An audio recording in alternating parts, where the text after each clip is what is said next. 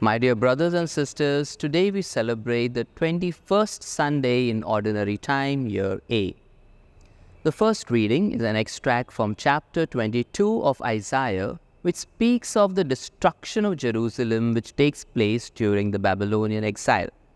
When Jerusalem was facing attack, they prepared the city for battle and siege, strengthening the wall of the city and making sure there was adequate water for a siege.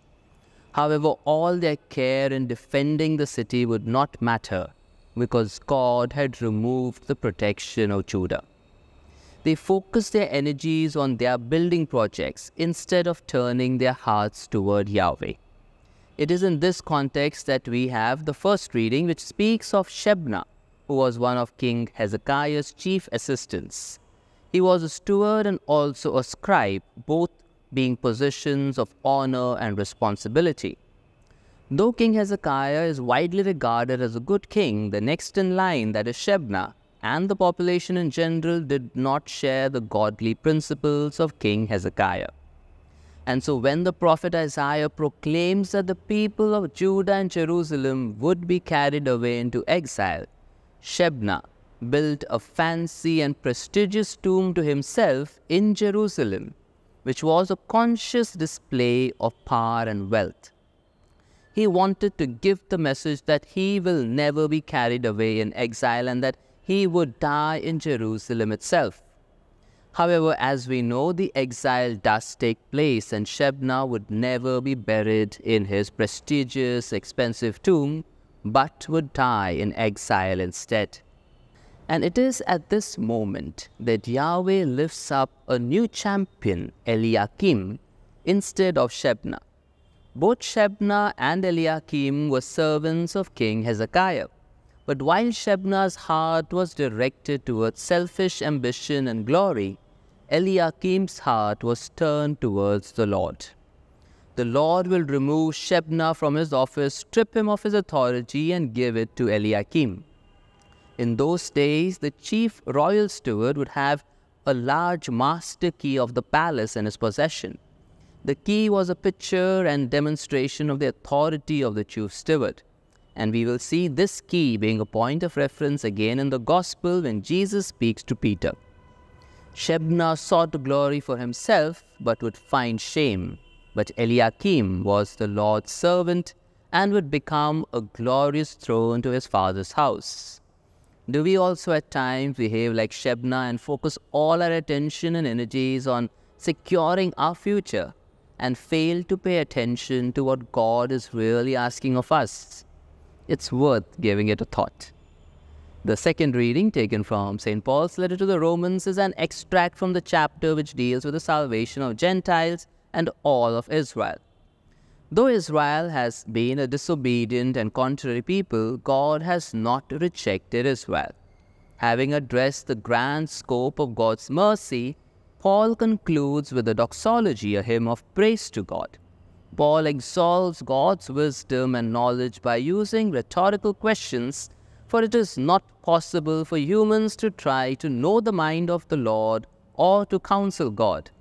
But there are times when we end up doing just that, don't we? We sometimes pray, please do this, Lord. How come this hasn't happened yet, Lord? I'll do this for you, Lord, if you do this for me. Paul expresses his wonder at the all-embracing character of God and emphasizes that God has created us for his glory. In the Gospel, we come across perhaps the most famous question asked by Jesus. But who do you say that I am? But before we get to that, we need to pay attention to the beginning of the reading, which mentions the place where Jesus asks this question. The place mentioned is Caesarea Philippi. Around 20 BC, Caesar Augustus, the Roman emperor, had given this town and its surrounding region to King Herod. Herod built up the city, including a temple of white marble that honored the cult of Caesar. After Herod died in 4 BC, the region passed to King Philip, who further built up the place and renamed it Philip Caesarville, to flatter and honor his patron, Caesar Augustus. So this was not any ordinary place. This was a place that was filled with political tensions, and so it was no coincidence that it was here that Jesus asked the question about his identity.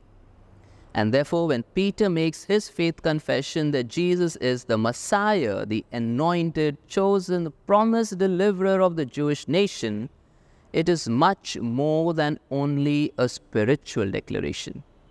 There in King Philip's city dedicated to Augustus, Peter saying that Jesus is the Messiah was nothing short of an open challenge to Roman rule.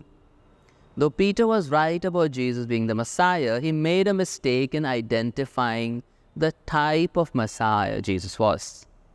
Jesus was not a political Messiah sent to free the Jewish nation, but rather a spiritual Messiah who had come to turn their hearts to Yahweh.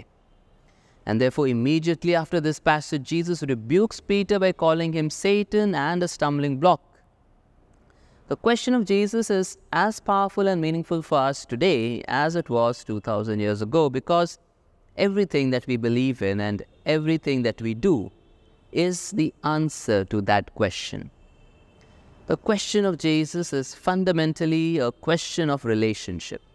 Jesus asking each one of us today, what is your relationship with me? Why do you come for Mass? Or why do you pray? Is it out of an obligation? Is it out of fear? Or is it out of genuine love for Jesus? The Jews expected a political Messiah. What are our expectations from Jesus? And I feel the most difficult thing in spiritual life is to develop a relationship with Jesus, as this is not possible by merely reciting prayers or fulfilling our spiritual duties. Building a relationship with Jesus requires us to make time from a busy schedule. It requires us to sacrifice things which we like, and it requires us to keep Him at the center of our lives instead of ourselves. And this is quite a challenge. I therefore pray that this week we all may grow in our relationship with Jesus, and that we grow closer to Him out of love and not out of obligation or fear.